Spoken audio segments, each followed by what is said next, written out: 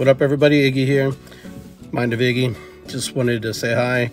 Okay, so we're 3 days into the new year. I kind of waited 3 days before I came out online here and just kind of see where we're at.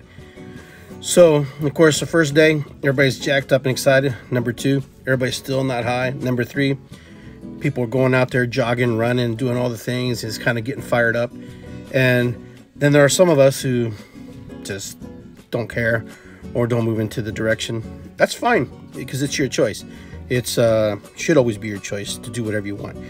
But for those of you who want to change things and do things a little bit different and willing to step out, I have some just suggestions here for you. And one of my suggestions is this, is get yourself a journal.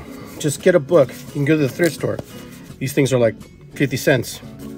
You don't have to go get fancy ones. This one cost me 90 cents, as you can see. But anyhow, this journal is a story of your life and what you want to do, what you want to accomplish.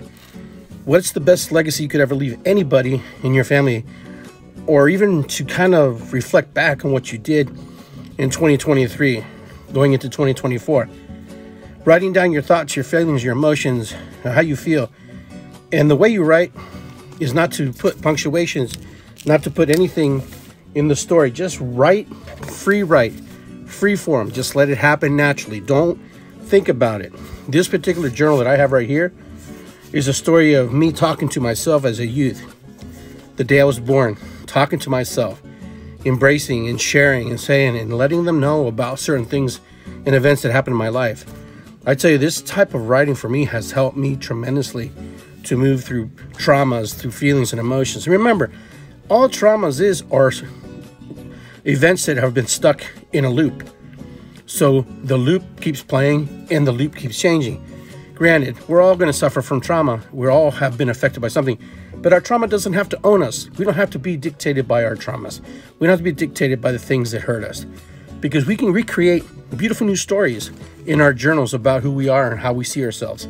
Because remember, we are body and we are mind, but our consciousness that sits inside here controls this battery that we sit inside of. It fuels that battery. We get to be the person who dictates what happens to us, not other people. Even though other people may influence how we feel sometimes, I'm here to tell you, if you want to change things in your world, then you have to make those steps. You have to do it. So how do you do that? Well, I'm giving you an idea, because a lot of times people who talk and share about ideas never tell you what to do. Journaling is one of those powerful, magical things that you'll be grateful and thankful for doing. It's good to be here. I'll talk to you guys soon. Be well. Iggy out.